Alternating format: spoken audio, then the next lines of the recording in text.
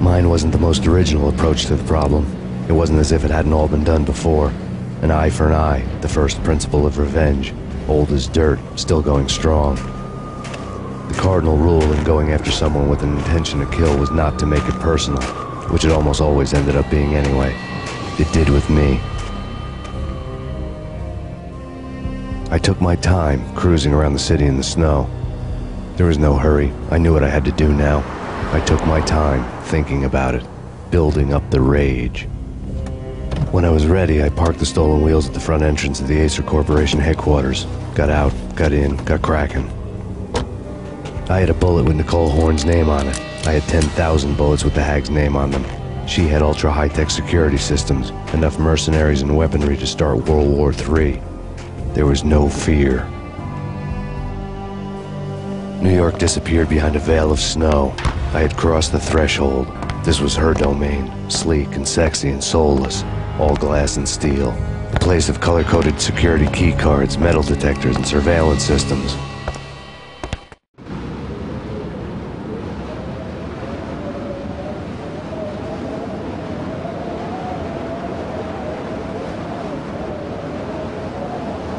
Colder than a walk-in fridge. Cold as a gun.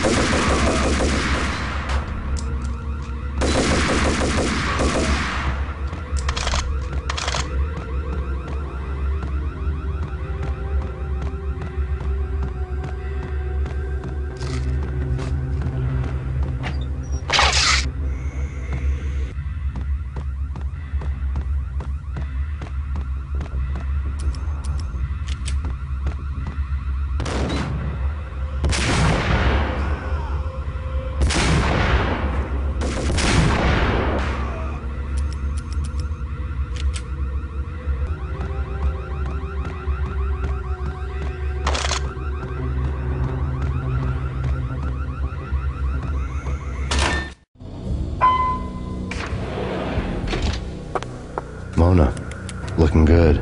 Max, we gotta stop meeting like this. It will be a cold day in hell before I let a narc cop stop me. Miss Sachs, do your job. Relax, Max. You're a nice guy. I don't kill nice guys. You're not bad yourself. It was different when Horn wanted Punchinello dead. To cut her ties to the Mafia.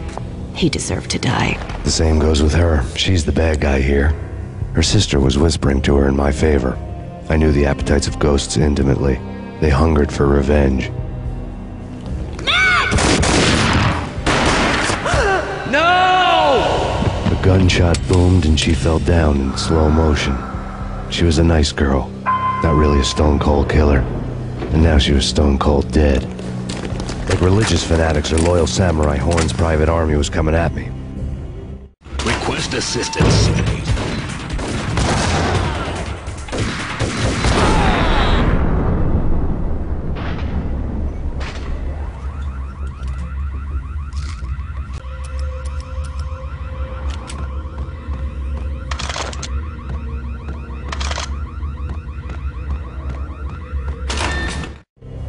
When the elevator came back down, Mona was gone. There was a lot of blood, but no body.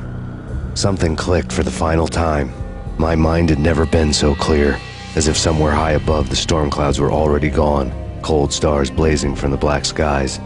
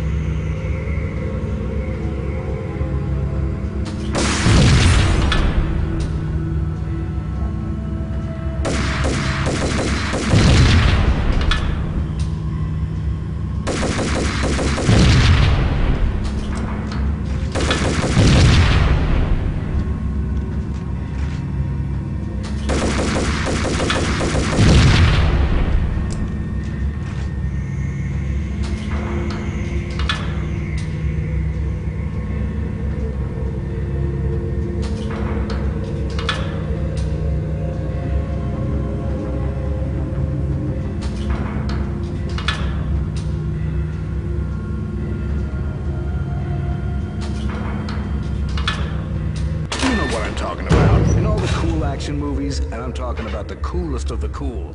It always seems like time slows. You can see the bullets flying through the air, the hero dodging in slow motion. Oh man.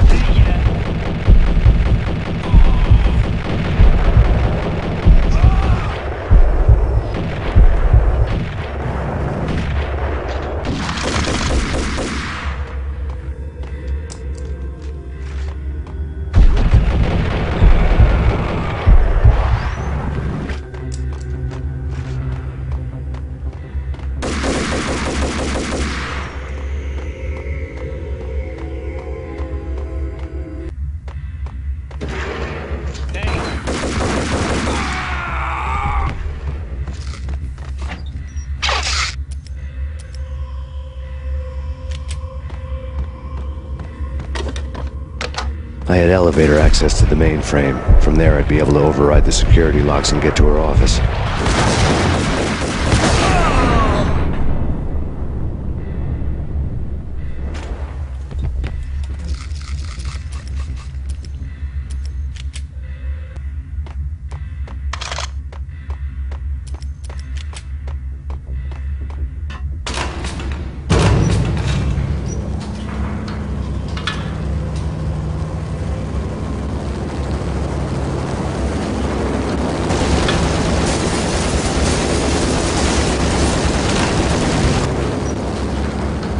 The unmarked chopper was Horn's pet guardian, inhuman and flawless. It was stalking me.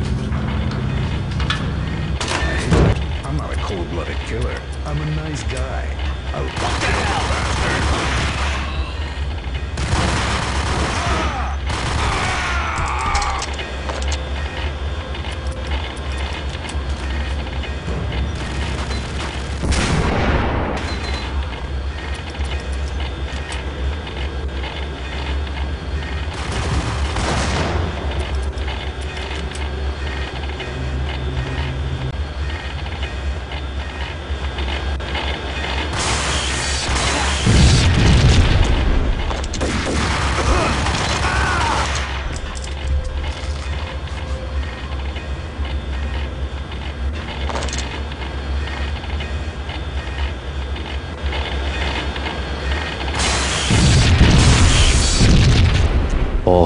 locks were now offline.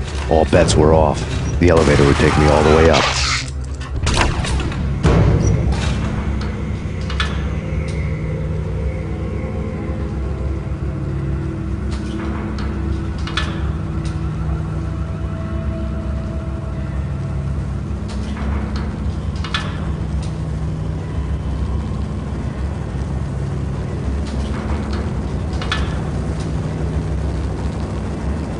Seen from this height, the night seemed to stretch on to eternity.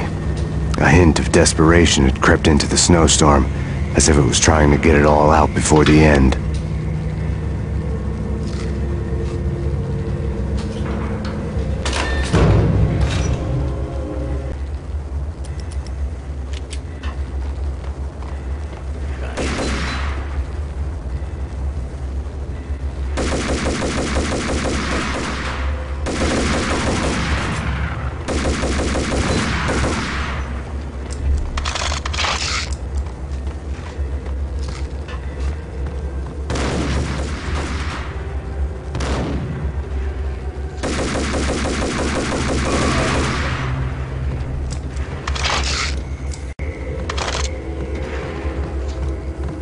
Horn's personal computer was on. Next to the printer was a neat stack of expensive paper. Hacking through Horn's computer would have unearthed files of criminal plans, strategies for world domination, spy helicopter reports, illegal wiretap recordings, internet porno, all of the above. Take your pick. I really didn't care anymore. I had seen too much of it already.